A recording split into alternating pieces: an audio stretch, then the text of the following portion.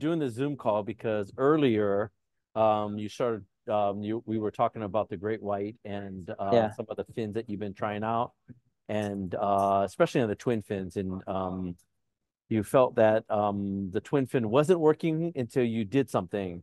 So maybe you can get into that. I was just saying, my friend and I were just talking about shortboards, fishes, high performance fishes.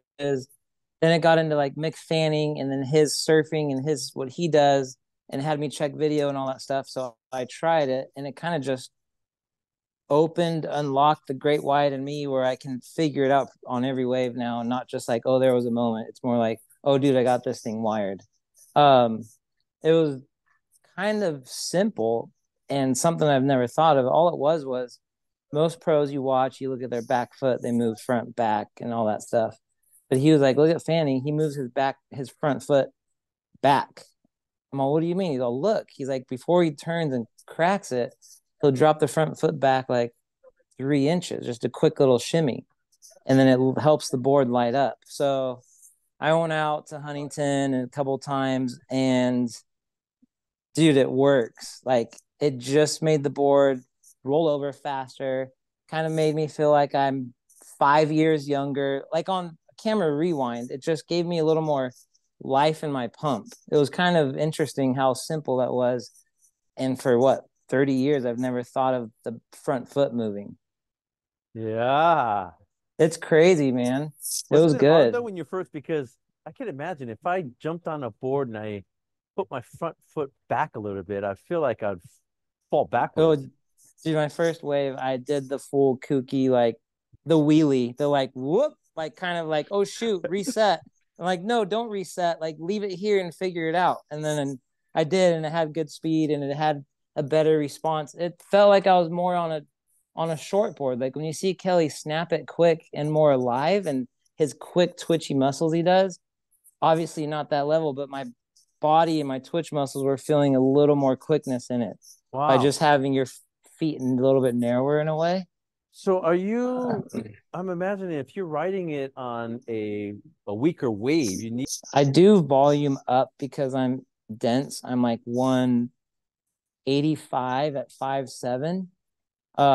So I volume up to the 5'10", and I enjoy the low rails to make up for it.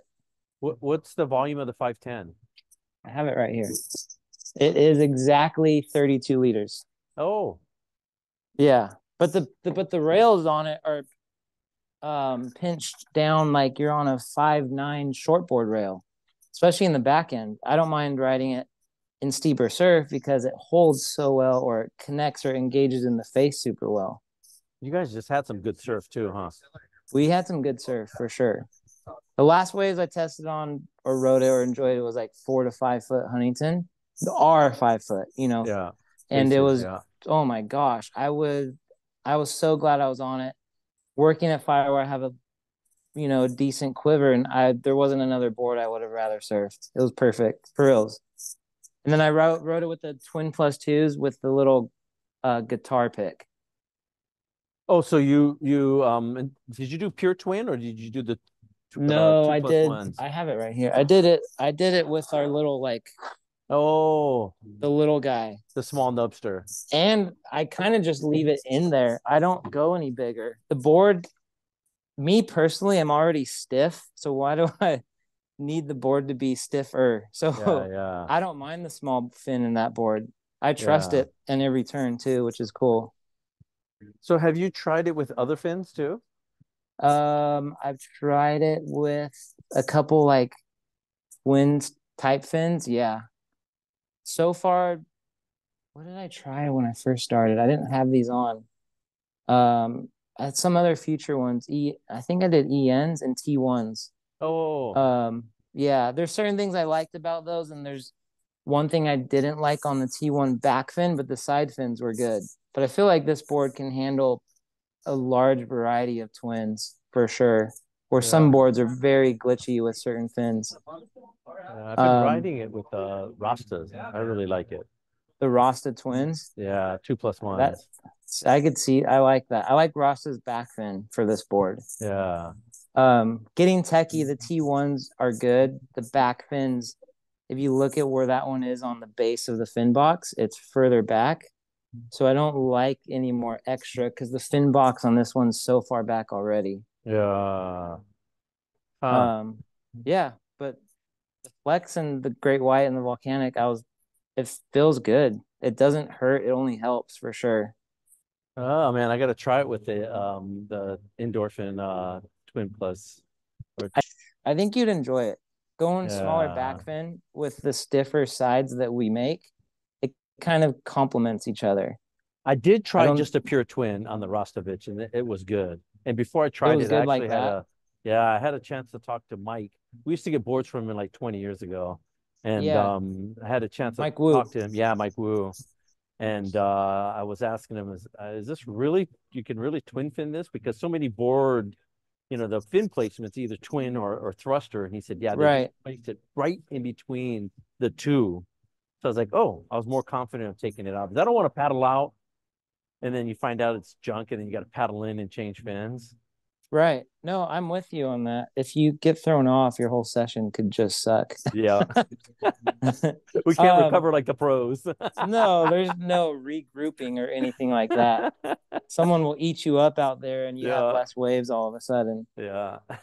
This board going off of like you running as a twin, it's kind of weird because I've never rode a performance twin where you don't slide out when you like go smaller fin or no back fin.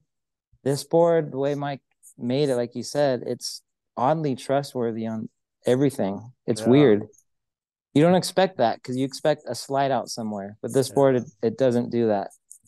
Kelly looks really good. He looks like his old self when he's surfing this board. Dude, I he surfs his board super good. Those Yeah. videos we post, and I remember him at Pipe doing little 360s in the event.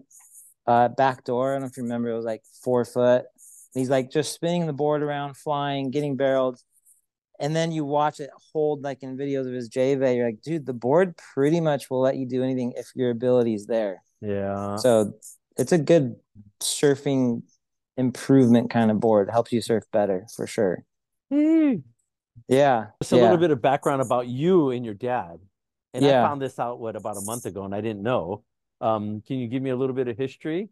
My dad's been shaping surfboards since '86. So as a kid, being 4 or 5, I've been around boards a lot, watching him and then helping him at his surf shop or factory.